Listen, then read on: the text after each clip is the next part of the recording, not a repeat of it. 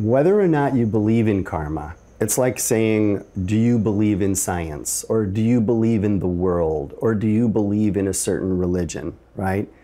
The fact is when you believe it, it's going to amplify that experience in your life. The most important thing to understand about karma, to really have an impact on your life, is how to let go of the past. Because if it's true that karma is a result of actions and thoughts and interactions that have come from the past, and we're then seeing the present results of that, in many cases, since our lives are full of suffering and they're full of hardship and lots of challenges, the more that we can let go of the past, the more that we can see the beauty in the present. In the context of family karma, it's showing how one brother was able to transform the energy coming down through the family, right? And the other brother was not able to transform that energy. My father was worth $50 million. So he knew it was his responsibility to turn it into good energy.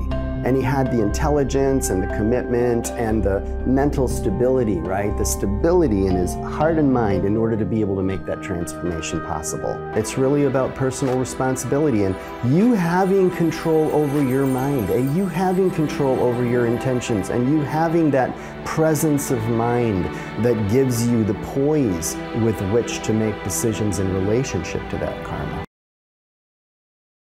Veda Mela is a very special spiritual Ayurveda and yoga event, this unique LA spirit that brings together the creative, the spiritual, and the healing powers, and the experience all in one beautiful package.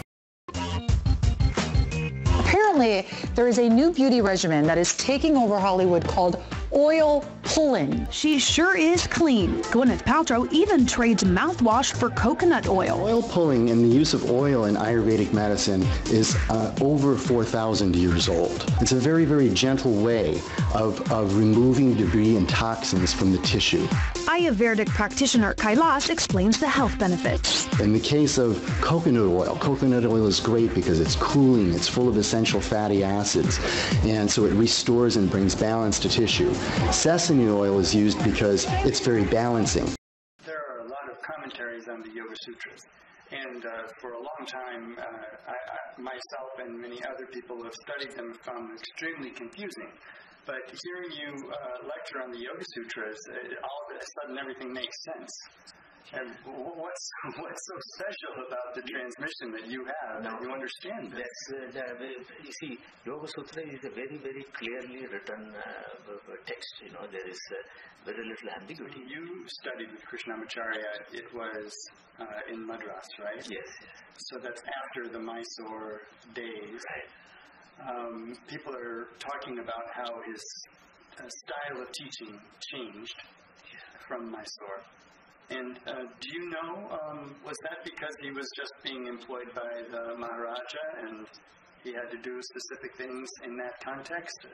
What was more natural for him, I think? No, I mean, see, when you are beginning to teach, you teach in a particular way. Over a period of time, you know, you acquire a kind of experience. One thing I noticed was that Krishnamacharya has had several students who lived to 100 years old, and he himself, I heard that at his 100th birthday he gave a 3-hour lecture in Sanskrit, not stopping. Yeah.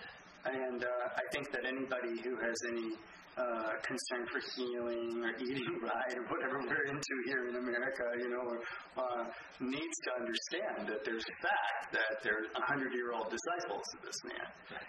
And that's a very special thing. Wait, are you going to live to 100? When you started talking about it, I got worried. Well, I plan on living to 120. Okay. That's my goal.